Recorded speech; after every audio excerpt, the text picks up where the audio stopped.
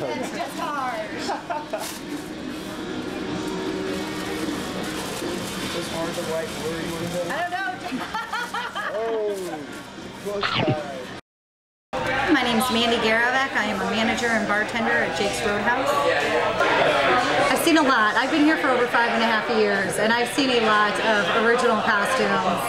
I want to say that one year, I think it was Grand Prix, this past year for Grand Prix, there was the Mario Kart guys running around, and they had the balloons on the back and everything. I thought that was pretty original.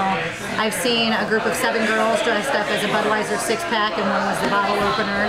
I thought that was pretty cute. But I mean, basically anybody that dresses up, they do a pretty good job, other than the ones that just come in pajamas. Alright, my name is Mitchell Brown. I'm a major in computer graphic technology for construction design and web page development design. I don't know, but I've seen a lot of people in diapers. Grown men in diapers walking around, and I'm not sure if I'm quite going to get there, but probably there's some superhero or some bandit of some sort, or there's always the classical condom guy, penis guy, or something like that. I might do one of those. They're hilarious.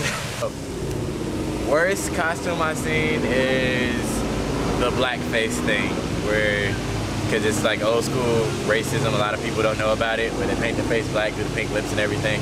Worst costume I've ever seen.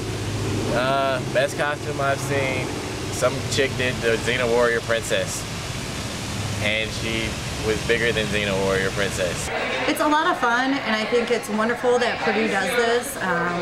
I've actually heard rumors that the police officers on campus are trying to get it stopped, but in all, I think that it's just a really good time for the students to get dressed up and come out and party for their team and then go to the game. I'm Jennifer Webb. Nope. I'm Jennifer Johnson. Okay, well, it's something that only Purdue does, which I'm pretty proud of that fact, and it's before every home game. We get together.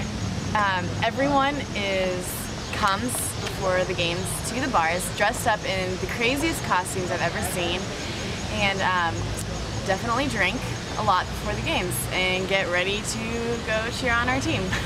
And I think that if we have any problems, the most problems come from the people that tailgate and then come to the Breakfast Club bars. I mean, because they're out there drinking God knows what and not being, you know, watched by anybody that's an actual employee. So at least here, you know, the employees are out to look out for you. We're not trying, obviously we're serving you alcohol, but we're not trying to get you so belligerent, wasted that you're going to pass out in an alley and get alcohol poisoning.